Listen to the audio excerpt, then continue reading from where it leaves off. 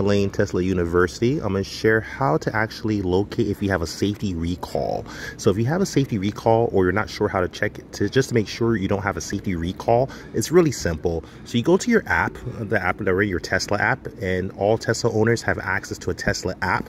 You select service. Bam, that's it. See right there? It'll notify if there's any recalls. Rear harness recall, check vehicle status. You select. You do not need to request an appointment at this time. You will receive a notification in your Tesla app when parts are available for your vehicle. And that's about it. Pretty simple. All from your Tesla app. That's all you have to do, people. Goes in detail on the recall that's needed. And that's about it.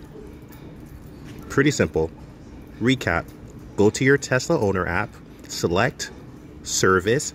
Then select safety recall. And that's it. Pretty simple. It'll list all recalls there, and there's nothing else you actually have to do. That's about it. Love you guys. Like, subscribe, share. Follow me on Instagram, Conrad Layn. Welcome to Layn Tesla University. Conrad Layn out. Peace.